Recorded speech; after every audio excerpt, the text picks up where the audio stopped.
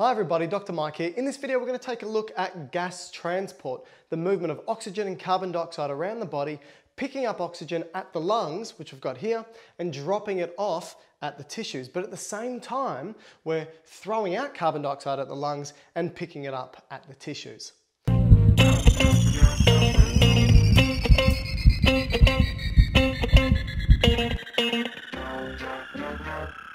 We need to start when we look at gas transport is simply the fact that the circulatory system, the respiratory system, and the tissues of the body are intimately related. Gas needs to go back and forth between all of these particular structures. Now, the transport of these gases are occurring in the blood, and specifically at the red blood cell as well. So not just the blood plasma, but the red blood cell too. And so what we need to do is we need to draw up a red blood cell, and I think the best place to start is actually at the tissues. What's happening at the tissues, and then we'll look at what's happening at the lungs. So let's draw up a nice big red blood cell.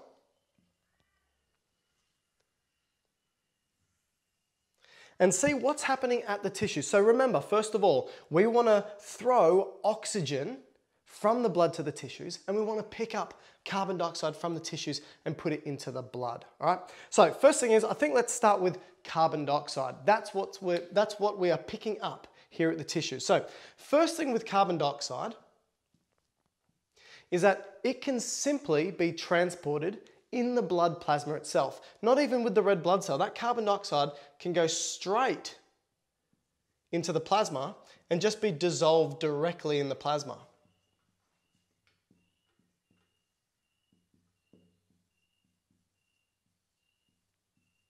So the carbon dioxide can be dissolved directly in the plasma. Second thing is that the carbon dioxide can go into the plasma, but it can bind with water in the plasma.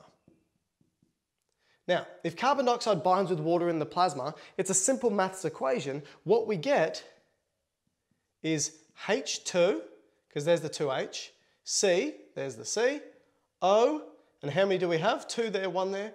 So that's 3. And that's called carbonic acid. So carbon dioxide binds with water, producing carbonic acid in the plasma. But as we know, carbonic acid hates itself, splits itself apart. And what it forms is bicarbonate and hydrogen ions. Now, what happens is the hydrogen ions will bind to plasma proteins to buffer out the hydrogen ions, because we know that all pH is the amount of hydrogen ions. If there's too many of these free floating in the blood, for example, it's going to be too acidic, not good for our body. It needs to be buffered out, right? And so if it's in the plasma, proteins can do this. So there's 2 ways that carbon dioxide can be transported. This equation can happen inside the red blood cell as well. Now here's the thing, when it happens outside the red blood cell, it's actually a very slow reaction. Now the reason why it's a slow reaction is because there's no enzymes out here to help speed it up. But if this reaction happens inside the red blood cell, for example, so CO2 moves into the red blood cell, it binds with water, it produces carbonic acid, which is H2CO3, which then splits itself apart into bicarbonate, HCO3 negative. Let's swap it around just to make it easier, and I'll show you why in a sec. Hydrogen ions and bicarbonate, so that's the same thing, doesn't matter which way that you write it. What we now have is the whole reaction happening in the red blood cell, but it's fast. Now, it's fast because there's an enzyme that helps this called carbonic anhydrase. Carbonic anhydrase.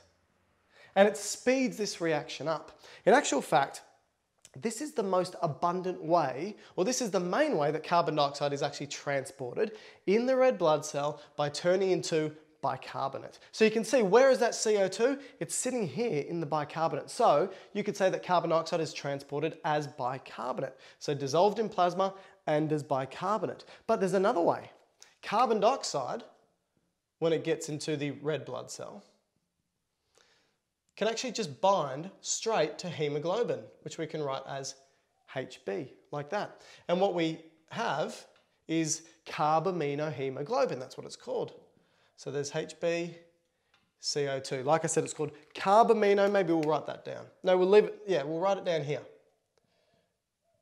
Carb amino haemoglobin.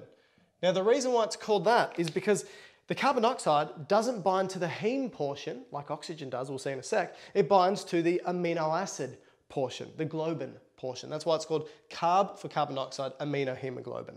All right? Okay, next thing is what's happening with oxygen. So this is, even though there's 4 ways here, in actual fact there's only 3 particular ways. 1, dissolved in plasma.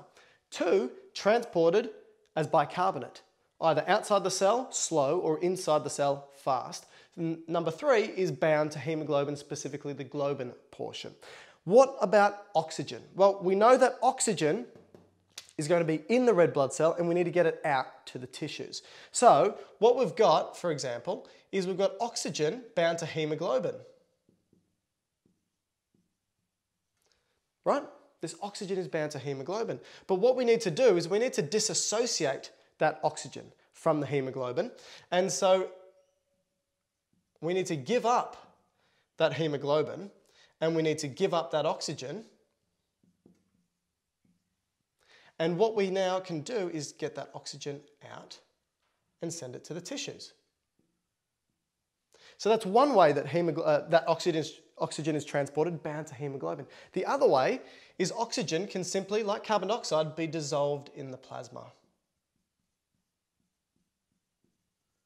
Dissolved in plasma. And it just diffuses out. So there's only 2 ways. So there's 3 ways for carbon dioxide to be transported, only 2 ways for oxygen to be transported. Now, an important point here. What tells the oxygen to disassociate from the hemoglobin? How does it know it's at the tissues and it's time to jump off and deliver itself to the tissues? Well, this hydrogen ion. What happens is that this hydrogen ion will force the hemoglobin to disassociate from the oxygen, because what the hydrogen ion wants to do is it wants to bind to the hemoglobin to form a deoxyhemoglobin. And the reason why this is important, because again, hydrogen ion needs to be buffered. You can't just have free-floating hydrogen ion, or at least not too much. It needs to be buffered. So the hemoglobin can do this outside the cell. Plasma proteins can do it inside the cell. Hemoglobin can do it. Really important. Another important point here is that the bicarbonate isn't just floating in the red blood cell. That bicarbonate needs to get out. This bicarbonate can stay out in the plasma, but this also needs to get out into the plasma. So what happens is this bicarbonate needs to come across a transport channel in the red blood cell, and it will be transported out into the plasma, and it will be exchanged with chloride. So you get a shift of chloride into the cell, and this is called the chloride shift. So what you can see is this is how carbon dioxide jumps from the tissues into the red blood cell or the plasma for transport, and how the oxygen goes in the opposite direction. Now, this whole process just happens in reverse when we get to the lungs. And so, for example, what we can do is draw up another red blood cell.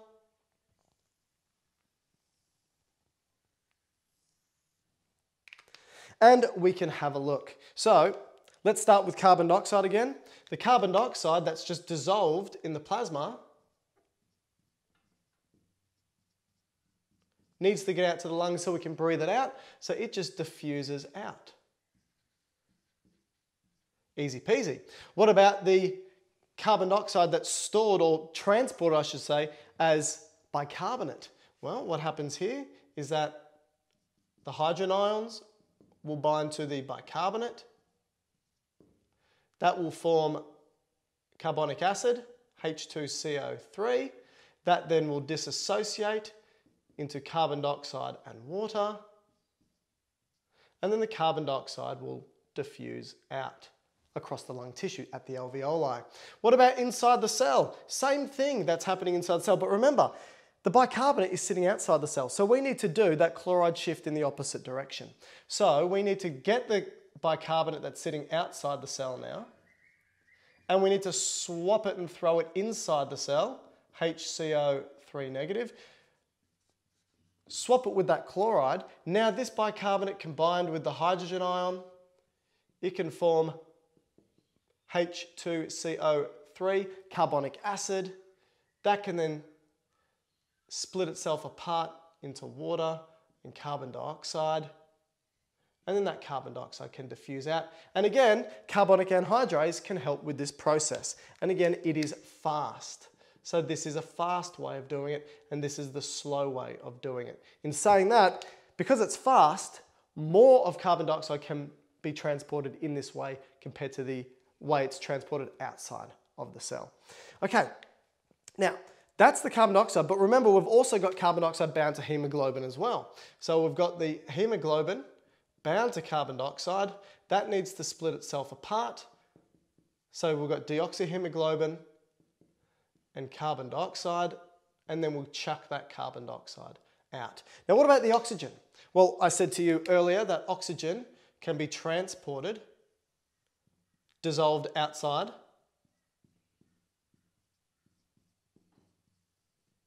or that carbon dioxide can jump in, oxygen can jump in and bind to haemoglobin. Now, this is the thing.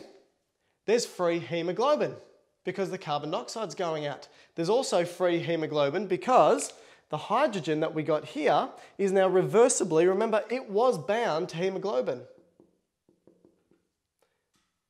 And that hydrogen jumped off. Now we've got free haemoglobin, and this is the haemoglobin that the oxygen can use to bind to. And now we've got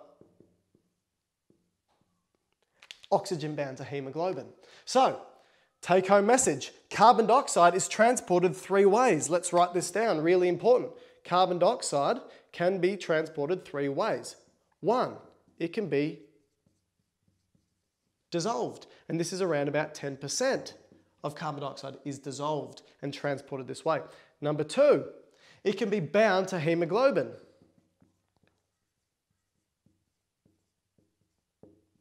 What you'll find is this is around about 20% of carbon dioxide is transported that way. And number 3 is that carbon dioxide can be transported as HCO3 negative, which is bicarbonate, and this is by far the most abundant way, and that's 70%. Now let's compare this to oxygen, right? So I'll just get rid of this for a second. Let's now compare this to oxygen, which I said can only be transported 2 ways. 1, dissolved. 2, bound to haemoglobin. Now what you're going to find is this. Bound to haemoglobin, it's around about 98%, even more. So for example, you could say bound to haemoglobin is transported around about 98, 99% and dissolved around about 1 to 2%. Now you may think, if only 1 to 2% of oxygen is dissolved, but 10% of carbon dioxide is dissolved, why? Shouldn't it be comparable? No, carbon dioxide is easier to dissolve. So it's easier to pass through barriers and dissolve in fluid, specifically in blood plasma. So this is important. This is the main process of gas transport around the body. Thank you.